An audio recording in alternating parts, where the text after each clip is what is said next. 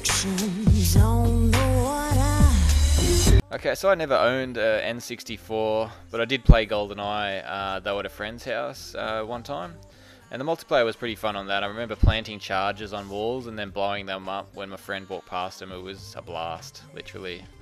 But let's get the multiplayer out of the way first. I didn't actually play it.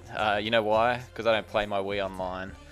There is 4-player split screen though, which is how we used to play it on the N64.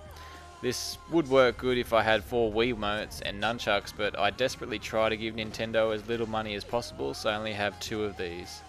I think it would be great to reminisce, but playing multiplayer on GoldenEye wouldn't last as long as, like with me, as like a Halo or a Call of Duty game. Okay, the single player is fun, but it is flawed. The plot is pretty much identical to the movie with a few little twists. For example, the use of Daniel Craig and Judi Dench, as well as some of the gadgets like the mobile phone instead of a fancy watch that can do it all.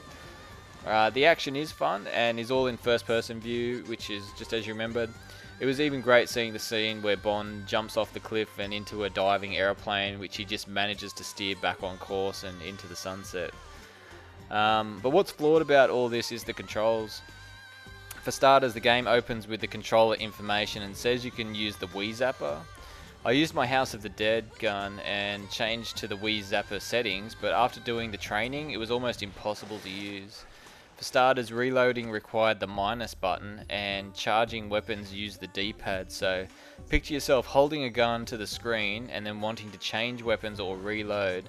This means you'd be pulling the gun upwards towards yourself, meaning the sensor is pointing to the roof, and that means Bond is getting a good look at the roof in the game as well. And there's a strong chance someone is shooting you while all this is happening. So I ended up swapping back to the Wiimote, and my wrists barely lasted a level.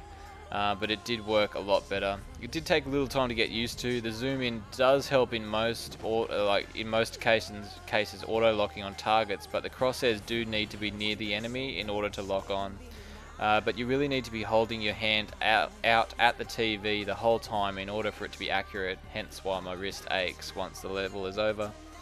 There's 15 levels in the game, so it's not a bad haul. And if you're a Bond fan, and even better, a GoldenEye fan, film or N64 game, then I think you will enjoy it.